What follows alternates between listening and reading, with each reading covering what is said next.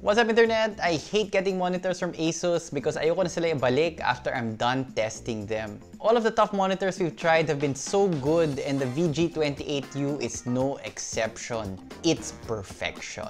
The brand sent us this item for review but had no say in what we had to say about it. Let's get the headlines out of the way. This is a 28-inch 4K IPS 144Hz G-Sync compatible FreeSync Premium 1 millisecond response time monitor. Tululaway specs, but do they deliver?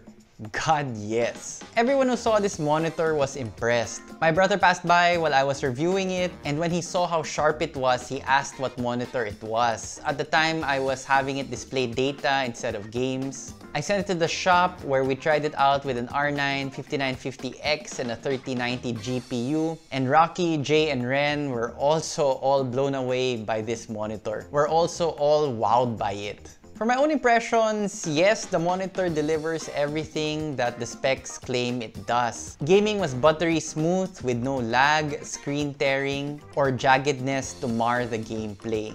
As with the other TUF monitors we've tried, I really like the screen quality. Colors just pop more. They seem more vivid on the VG28U. And they look good right out of the box. No fudging around with settings required.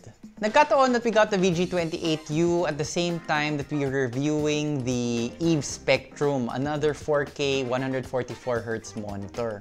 I was very impressed with the EVE Spectrum, but side by side with the VG28U, kitang-kita yung superior color palette ng Asus TUF monitor. The more subdued, closer to natural colors of the EVE Spectrum might be better for content creators. But my personal preference for a monitor is for the colors to be borderline offensive in how cheerful, sharp, and bright they look. Yung gusto ko, parang nagyayabang yung monitor na, tingnan mo to, look at what I can display. And ganun nga si VG28U. Display quality was just fantastic. Long story short, if you need a 4K gaming monitor, then this is it. But at this point, we need to leave the PCMR and look at the monitor like a console/peasant user's point of view. The VG28U has HDMI 2.1.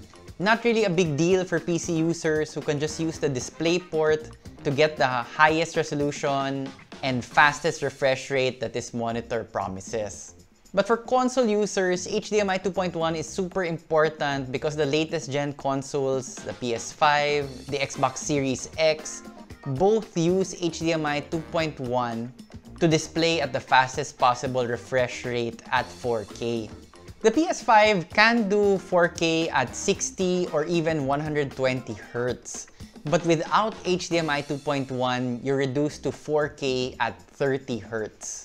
So let's say you're one of the lucky ones that does have a PS5, you have a game that supports 4K at 60 Hz, but you won't be able to play at 60 Hz if you don't have HDMI 2.1. Problem solved with the VG28U. To be honest, I'm not a console gamer, so I don't have a PS5 or an Xbox Series X. But if it displays as well as it does on a PC, and by all indications it does, then console gaming on this thing would be quite good as well. We do get inquiries from time to time asking what's the best possible monitor to pair with the PS5. Well, the answer now is the VG28U because its HDMI 2.1 allows you to reach 4K gaming at high refresh rates. At the same time, the VG28U pairs well with any high-end gaming rig. You can even have it do boring things in portrait mode like work-related chat or just watching crypto prices crash like a rock. But really, it would be a crime to waste this monitor in portrait mode. Street price of the VG28U is around 52K, which makes it substantially more expensive than the EVE Spectrum. So which one should you get? If you're mostly a content creator, then the EVE Spectrum might be the better choice for you.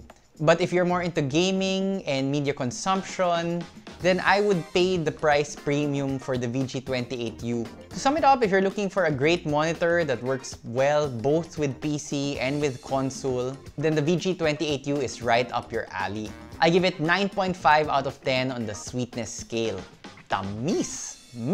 I just docked the VG28U 0.5 because it does have some Asus features which I've looked at and complained about in the past that don't really seem to add anything to the user's quality of life when using the monitor. Things like ELMB sync and shadow boost clutter up the UI and confuse the user without really adding anything as far as I can tell or perceive when using the monitor. They really do sound like something cooked up by marketing guys, like, oh, the monitor will sell better if we have more jargon involved, rather than, you know, features that are very clearly noticeable and useful to the user.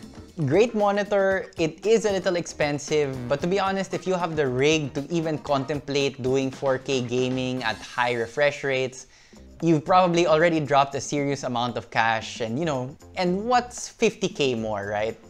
Thanks for watching. And thank you to our top fans! Na-afford na namin itong upuan na to! Hindi, joke lang. Thank you to Leah Magnaye, Ian Meru, Richard Ongkinko, ITX Addict, John Ruben Ocha, Christian Espinosa, and Rafael James. Thank you for supporting the channel.